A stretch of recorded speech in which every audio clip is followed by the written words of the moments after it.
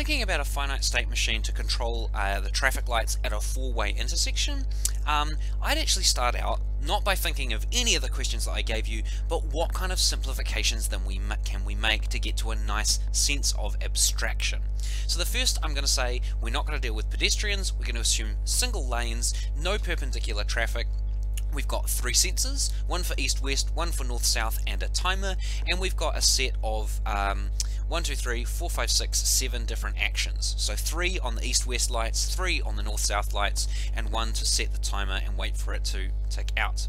So we'd start off with two simple states, and I've called them east-west go and north-south go. And this is when traffic is free to flow east-west and not north-south. And for the north-south go state, we would allow traffic to travel north-south and not east-west. So immediately we can imagine what lights would need to be on and off for those particular scenarios. The problem is, if we just had those two states, we would require instant transmission between one state and another state. And practically, this might create crashes because very simply, there might be cars going through the intersection. Now, we'd like to assume that people were following the road code and wouldn't immediately crash into each other, but practically traffic lights have a third option. Other than just stop and go, they have this yellow light. And to capture that complexity, I've added another state called stopping. And this stopping will allow us to have a yellow light on either the north-south or the east-west for a set amount of time.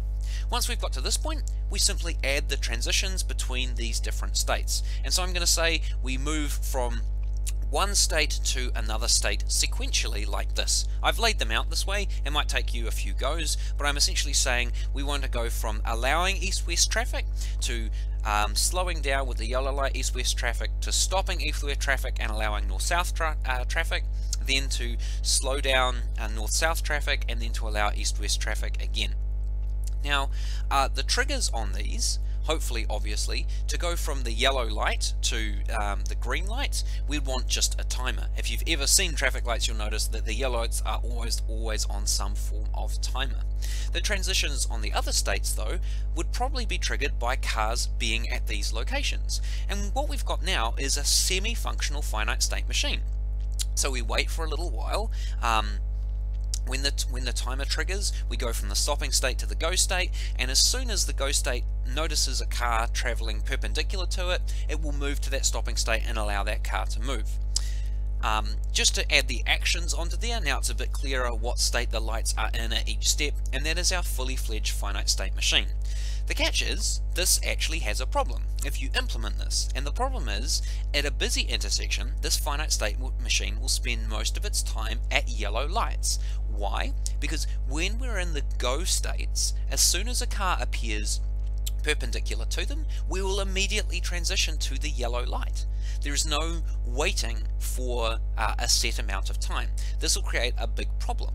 Practically, however, this kind of design might work really well for the operation of traffic lights late at night, where you expect to have large periods of free flowing punctuated with a small amount of perpendicular traffic. What we can do is just add another timer to these transitions, but that's not actually enough to improve our performance. Why?